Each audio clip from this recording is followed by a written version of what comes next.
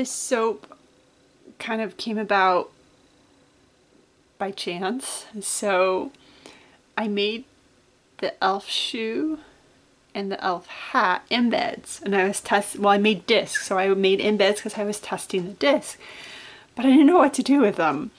And I had also had some stockings extruded for something that I had some left over.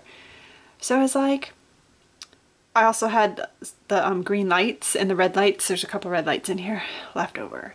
So I was like, oh, I'll just extrude a Santa hat and I'll make kind of like a collage, a mix, and just embed them in because they're just fun shapes. And I stuck with that green, white, red theme. And they're cute. They make me smile. I said for something that was totally unplanned, it was just, how the heck am I gonna use up these embeds because I don't want them to go to waste. But I don't know what to do with it. Oh, let's make them a collage. I think they turned out really cute.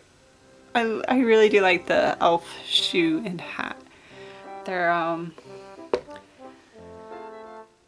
I call medium, intermediate skill level to put together. The buckle's probably the hardest part. It's the little ball on the shoe and the hat that are a pain to attach, but it's cute, isn't it? And then I just embedded a whole bunch of pieces on top, so I don't know. I like it. I think for something that was totally unplanned, it's a fun little holiday soap.